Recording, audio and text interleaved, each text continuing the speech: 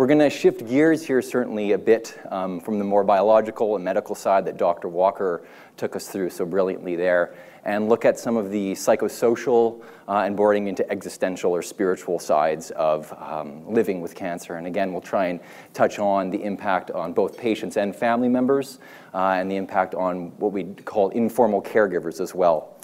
So this talk will kind of be more general about cancer in general, though some of the more specifics will be definitely tied to melanoma, though in general, much of the psychology and the social impact of melanoma can be extended more broadly to cancers in general. So we'll start out by just talking about some of the psychosocial impact of melanoma on patients and loved ones, and we'll look at some of the impact there clinically and psychologically. From there, we'll go to some of the trajectories of what one might expect in terms of recovery and development that actually can be fomented on account of an experience with cancer, and some of the facets of well-being and how we can move towards that. We'll look at the path through loss and suffering and what that looks like to try and come out the other end, the other side. And finally, we'll talk about existential awareness and meaningful living that are also part of this broader picture. And then finally, we'll talk about a little bit about the Cross Cancer Institute and the Department of Psychosocial and Spiritual Resources for those of you who may be interested in speaking with one of our members. And I'll talk a little bit more about that at the end. And then hopefully we'll have some time for questions, that kind of thing. So to start out, of course, there is a very large and sizable impact on our psychosocial functioning that is incurred through an incidence of melanoma or another cancer. And this goes for, again, both patients and their loved ones. We often describe a cancer diagnosis as a family event or as a family occurrence, that many, many people are involved in this. So, of course, there can be changes in one's body image. One's perception of self often changes. Roles and relationships may change. Career opportunities, finances, the trajectory through the future can often be changed and impacted. We see there can be damaged fertility and sexual functioning on account of the treatments that are sometimes necessary. Lifestyle and activities, again, these can all be impacted, which leads to, in many cases, changes in self-esteem and then ultimately one's sense of self or one's sense of identity. And so this kind of really gets to the core of what we understand about psychology is our sense of self, our sense of who we are, of what's meaningful, of what life is all about. And so all of these things can be shaken and disturbed by a cancer diagnosis. So psychological distress that comes out of these different changes and disruptions. So we know that roughly 30%, and that's probably on the low end, but that's what our statistics show, roughly 30% of individuals with melanoma will experience a level of psychological distress or disturbance that is indicative of a clinical disorder. So at the level where we're actually saying that this individual meets criteria for a diagnosable disorder. When you're looking at subclinical levels of distress, it's much higher. It's a great majority, 60–70% of individuals will experience some modicum of distress on account of their experience with melanoma. So again, family members, loved ones are always involved or almost always involved, and we know that the rates of distress amongst family members are just as high, if not higher, in many studies. So some of the impacts we see is first, there's this shock, this emotional numbness that comes very soon after the diagnosis and can persist for many months. Anxiety, fears of recurrence. This can lead into existential anxiety and fears of mortality and those kinds of questions. Anger, resentment, feelings of guilt. We also experience survivor guilt, and some individuals experience survivor guilt. Grief and depression. And grief is not only experienced due to the loss of someone through death, but also through the loss of an area of functioning in general. We can experience grief, which may develop into more of a depressive condition or a depressive disorder.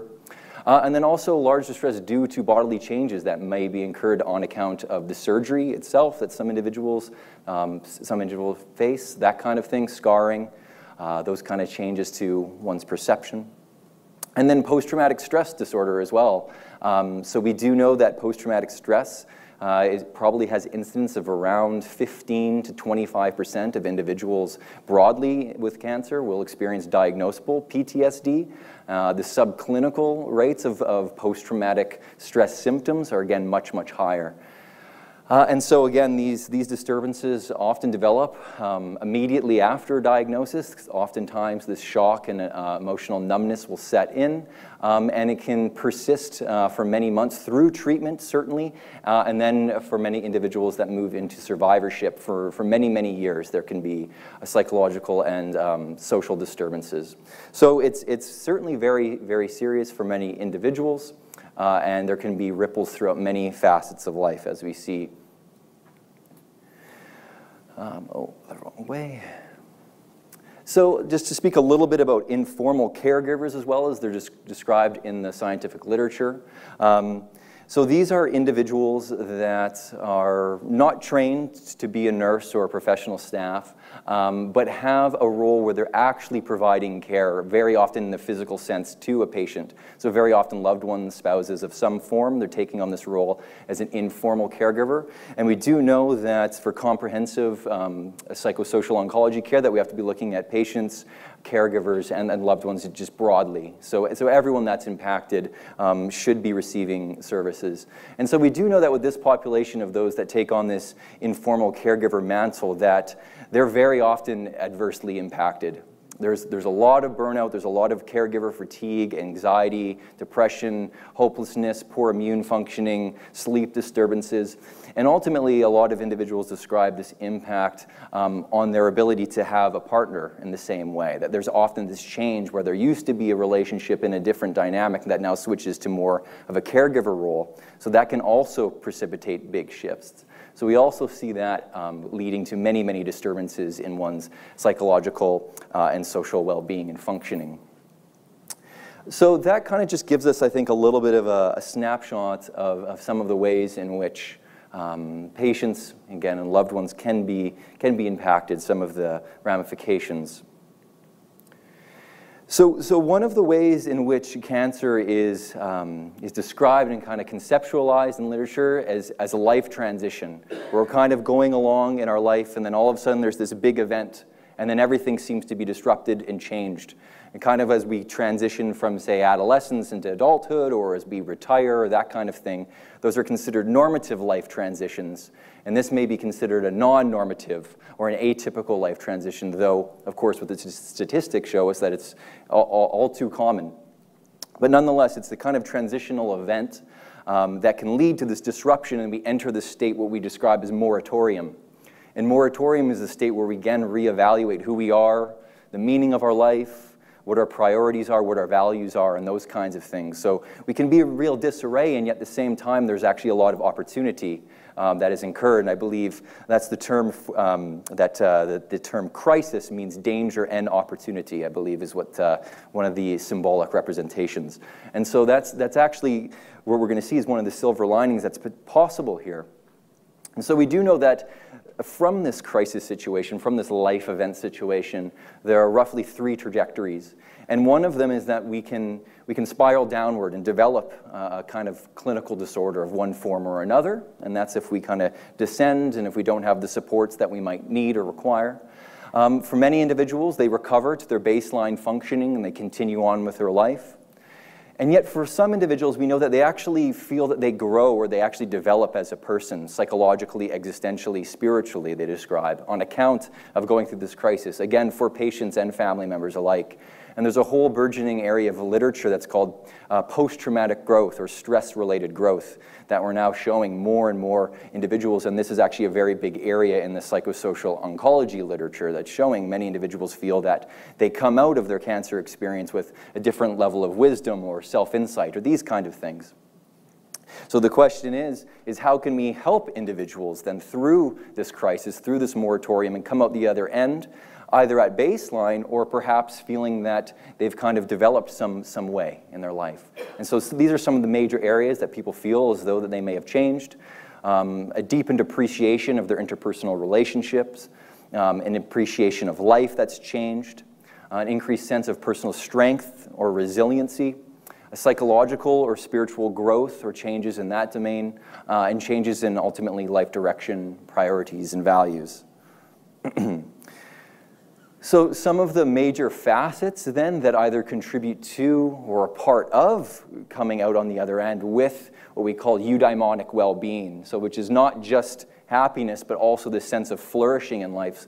So we know that we have to look at a biopsychosocial existential model. So we have to look across the board. So biological is, of course, our physical being. We want health on that level. Psychological, our mind, our emotions. Social, interpersonally. And existential or spiritual at the kind of the realm of meaning and the highest questions that humans pose for why we're here, what the point of this is all about. So biological, of course, we know the literature shows very clearly that exercise is very important, of course, for our physical well-being. Also, this contributes to our psychological well-being. The effect sizes for exercise are actually higher to antidepressant medication, so it's very, very powerful.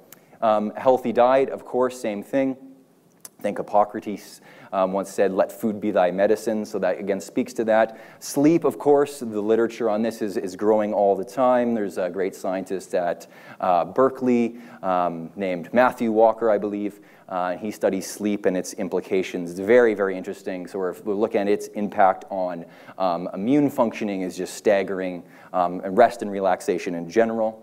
Then if we move over to the psychological realm, mindfulness, this is kind of a buzzword now, which is trying to foster a condition of non-judgmental openness and curiosity to experience rather than resisting or challenging our experience as such. It's being with and being present with experience, and this has a whole host of literature behind it as well.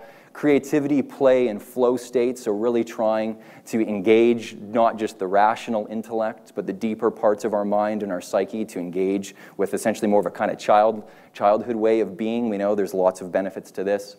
Trying to foster certain positive states, awe, self-compassion, gratitude. There's much literature on this, the well-being that we call the broaden and build.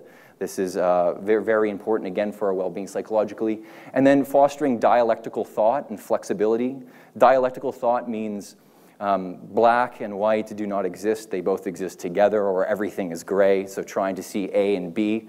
A great strategy that you can use to really try to develop dialectical thinking is to stop using the word but and use the word and instead. So it's not this but that, it's this and that.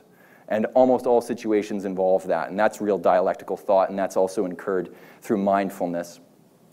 So we move to the social level. So we know that relationships, we're social beings, we're social animals, and again, the research on this shows that social support is very, very important. The literature on social support, where we'll talk about a little bit later, again, shows this is one of the most important predictive variables for determining psychological adjustment following diagnosis of cancer of any stripe. Healthy boundaries, this is one thing that many patients and family members struggle with, is this assertiveness to say no, to not take on more than we can. And many, many individuals do struggle with this, to say no, I can't take that on. And yet we do know that we have to do that, to take care of ourselves. We like to say that you can't pour an empty cup. So particularly for the caregivers, you can't give if there's nothing to give. And so we always have to take time to rest and recharge so that we can be social. Relational intimacy, which is having meaningful interpersonal contact with other individuals. Again, we know that this is very important for fostering a context for empathy and for sharing our deepest sorrows or fears, and jubilations and joys as well.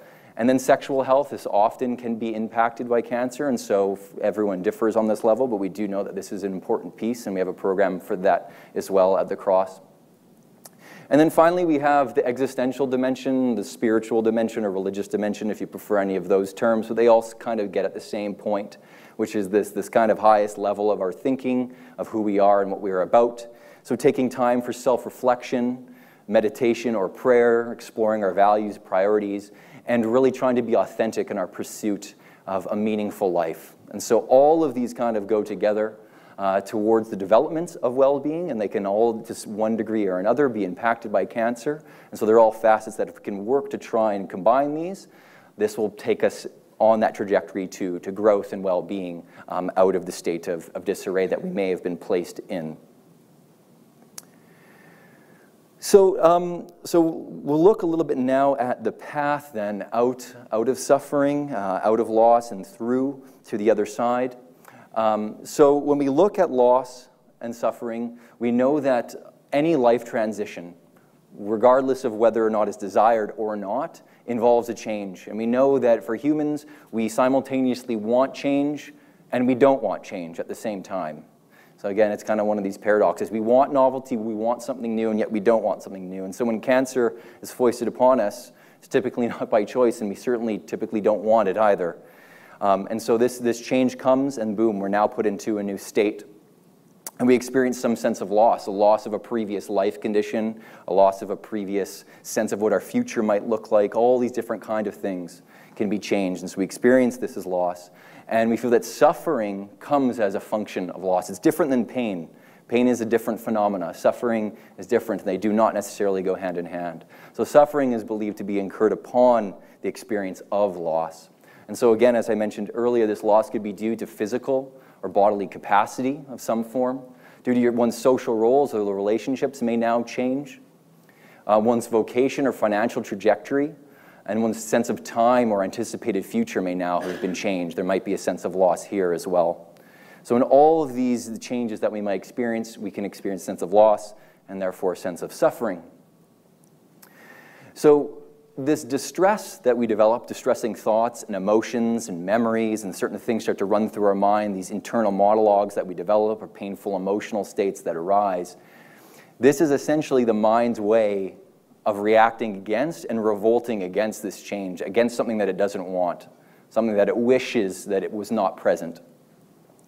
And so that makes sense, that's understandable.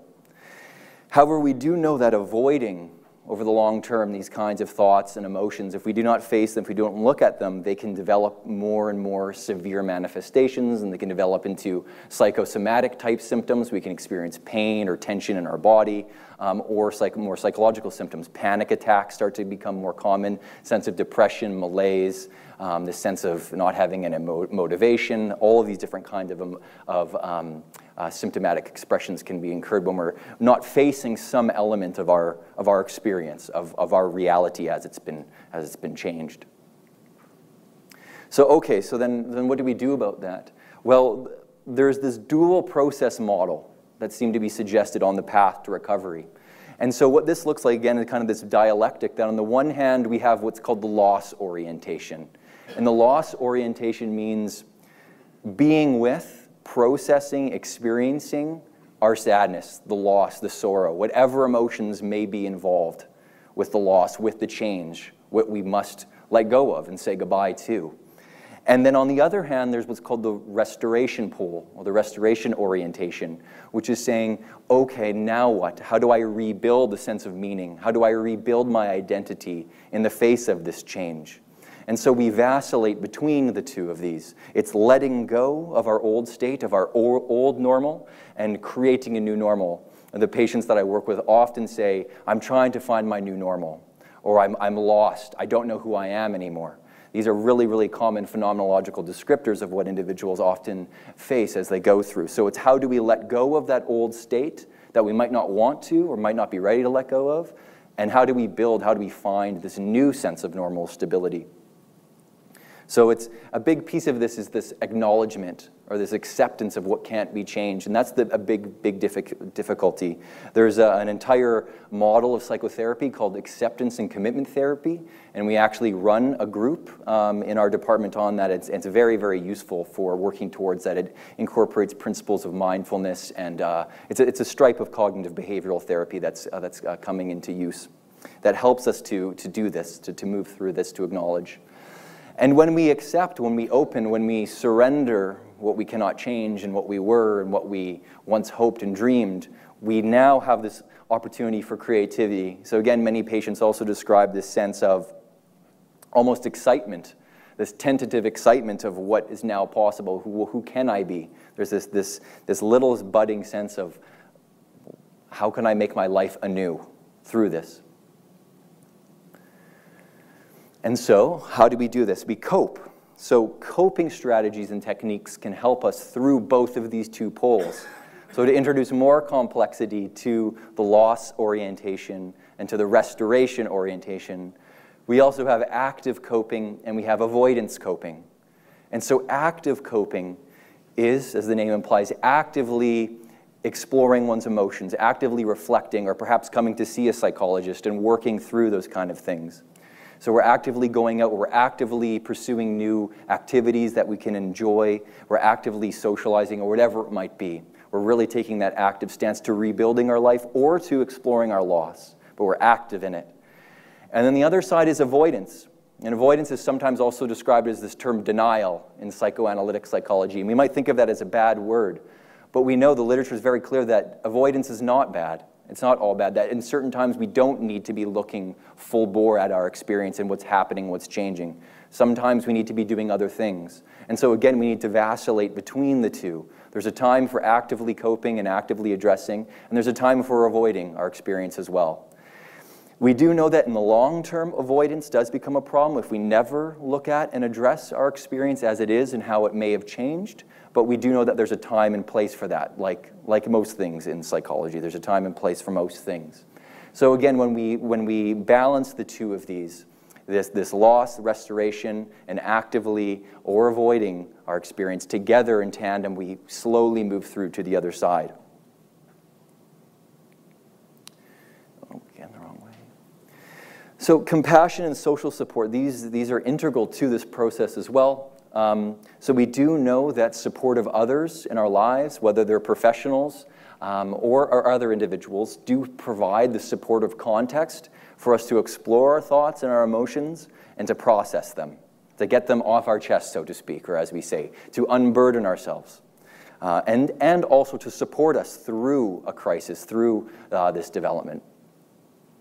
One thing that I think is worth pointing out is that although positive encouragement is often appreciated for what it is, it can also become kind of a burden placed on individuals to stay positive when maybe they need to explore their despair as well. And a famous existential psychologist named Rollo May famously said that hope derives from despair, that true freedom comes from despair. And so we need to allow ourselves to have our darkest sorrows as well. So again, the positive side matters, and so does the darkness as well. Again, that's back to that dialectical thought that we should not be frightened of exploring this as well, because that's where, as we'll see, meaningful living truly comes from. So suffering with is what compassion literally means, to suffer with, and I believe that's the Latin etymology of the term of compassion, is to suffer with. And so that's what it means to have compassion for another, to be with, and this is empathy, to enter into someone's space and to be with them in their experience as it is. It's different than sympathy. Sympathy is again, appreciated, but doesn't do a whole heck of a lot. We need empathy. Empathy is true understanding of whatever one's mental state might look like. And so this also applies to ourselves. Self-compassion is also very important. To suffer with oneself, to allow oneself to have one's suffering, to say that it's okay that I have this. And again, that opens us up to new vistas, to exploring our existential condition. So by confronting our existential state, and that may be despair, sorrow, that can be awe and jubilation as well that can come out of this appreciation, or what Abraham Maslow called peak experiences, can also come out of this profound encounter with our despair. These peaks and these veils that go together, again, the dialectic, the black and the white together. By confronting our existential condition head on, it clarifies our values and our priorities and what really matters. And again, many patients describe it as shedding or peeling an onion, that they've been shedding inauthentic layers of who they were and of a life that they'd never thought in some way may not have been truly what they wanted to do or embrace. And so now they feel that they may have been released from that by truly encountering their life in the most stark of ways. And so cancer forces us into that situation much of the time, to look and to encounter that reality. So our values are not goals, they're different. They function as a compass to kind of orient us to goals and to behaviors and actions that are meaningful. And for many individuals, this means connecting with something greater than oneself. And this is what's described as self-transcendence in the literature. The sense of purpose and connection by actively contributing or feeling a sense of oneness with something much bigger. And so for many of us, that means spirituality. And the research is very, very clear that spirituality is very, very important, has a very protective function for many individuals experiencing all sorts of different kinds of distress, particularly cancer is amongst them. And it's associated with well-being, resilience, higher immune function, you name it. It has positive associations and predictions associated with it. I also think it's very, very important, though, that we point out that spirituality is not the same as religion. Spirituality and religion are actually two independent constructs. So you can actually be very religious and not spiritual at all, and you can be very spiritual and not at all religious. And I think that's very important to point out. You can be completely secular and spiritual. So that this is a human attribute that's open to all of us. And so that's, I think, very important to clarify, that we all have this capacity for some sense of communion with something that we feel as much larger than our individual personal life, to give us a sense of strength and meaning and purpose to carry on. So lastly, as I mentioned, all individuals that are impacted by cancer, family members and whatnot, should be given the opportunity to speak with professionals. Again, a supportive context, social support is always useful, but at the same time, as I pointed out earlier, that informal caregivers very often just do not have the skill set and are often in need of support themselves, and so can't provide the professional services. And so these services are offered through our department to all patients with cancer and to their family members. And that's regardless of whether or not they meet criteria for a psychological disorder. I think that's really important to emphasize as well, that psychosocial oncology is not psychiatry. They're very, very different. There are certainly some individuals with psychiatric issues that develop cancer. Of course, that is true. But most individuals that we see at the Cross do not have a psychiatric disorder. And so I think oftentimes with patients, I do have to explain to them that, you know, this is a different context, that most people experiencing cancer in their life or a family member's life are going to experience some distress. And so that should not make them shy away from speaking with a professional. The research again shows that counseling and psychotherapy interventions are very, very effective in these populations. Very often I will work with individuals for 1, 2, or 3 sessions, and that's all they really feel as though they need to kind of get their bearings back in place. And for others it may take longer, and that's okay as well. But the services are there, and again they are part of Alberta Health Services, so they are covered. You don't have to pay for these services. So at the Cross we do have psychologists, we have social workers, and we also have spiritual care counselors, non-denominational spiritual care counselors as well. And finally, there is our number. You can certainly speak with me if you're interested in looking at what we have available. So yeah, I suppose that's it.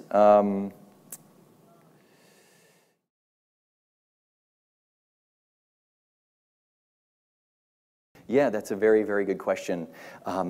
So we do know that certainly counseling interventions are appropriate across the trajectory. So for individuals that may be going into palliative care as well, there definitely is effective service there too. So it's not just for individuals that may be in the midst of treatment or now into survivorship and that kind of thing, but it's also for individuals where the treatment has not worked or that they now have moved into more of a palliative status. That certainly, there's also the end-of-life care that we're involved with and the spiritual care counselors are involved with, and we have a close working relationship with the Grey Nuns Hospital, who has a palliative division there as well. So certainly the interventions go across the spectrum for essentially regardless of what one's particular trajectory might be with cancer. But yeah, that's a very good question. Yeah.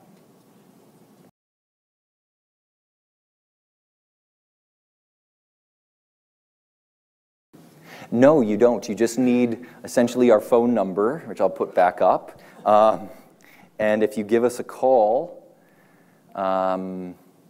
yeah, we will hook you up with one of our psychologists or whoever might be appropriate, and we can certainly speak with that on a first intake that we do over the phone to kind of determine whether or not our services are the appropriate fit, and if not, we'd put you in contact potentially with community services. But no, you do not need a referral from a physician to access our services. That's great questions. Another way in which we're different than the mental health umbrella is that we're in cancer control. Yeah.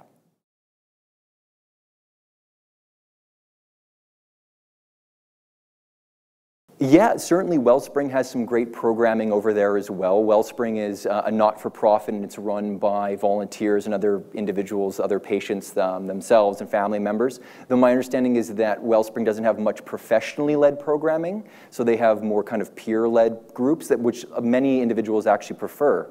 However, we do have professional, like group therapy groups at the Cross as well, a variety. We have, again, spiritual care type groups. We have our acceptance and commitment therapy group. There's an advanced cancer group that focuses more on the kind of existential side of things, of mortality and whatnot. So there's a variety of different things that we run, stress management, that kind of thing. So yeah, that's a good question. So individuals, we do some couples work. We do not do families work or family work, which is like big family therapy.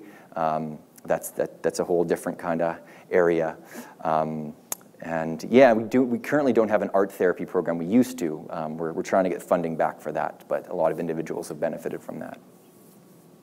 Thank you again for having me, and yeah, good evening.